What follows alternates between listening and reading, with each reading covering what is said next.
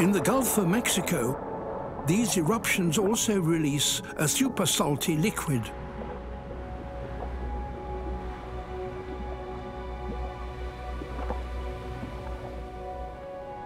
Brine.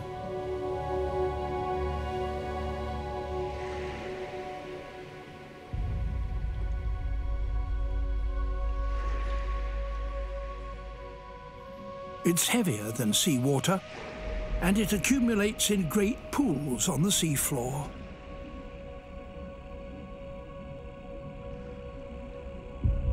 It's difficult to make sense of the sight.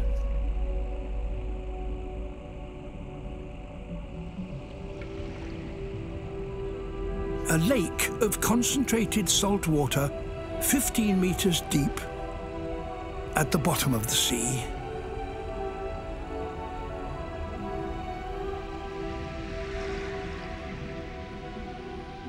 Around its margin, perhaps even more strangely, there is a profusion of life.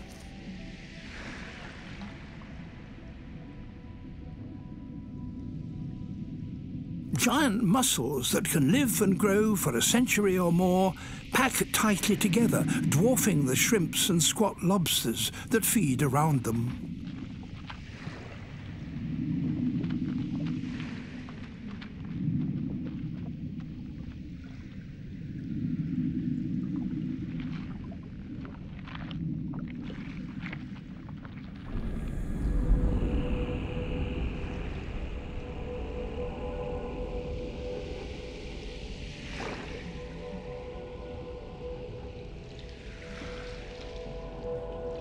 Cutthroat eels, scavengers, come to the shores of the brine lake in search of something edible.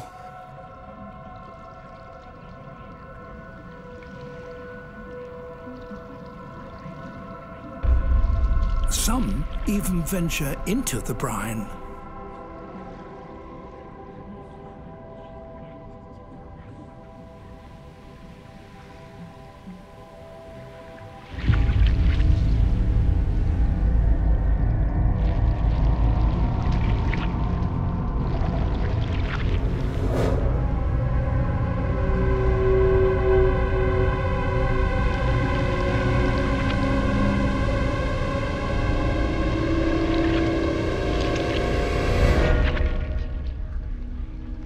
Spending too long in it can send an eel into toxic shock.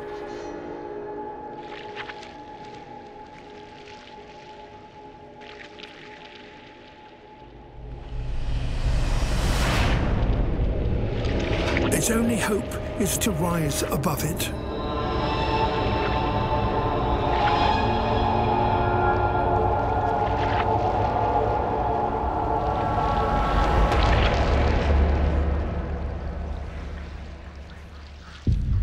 It manages to escape.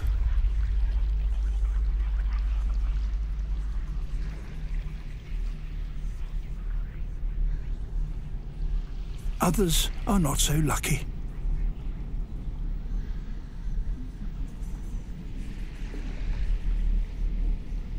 The brine embalms their bodies, and the casualties of decades accumulate around the margins.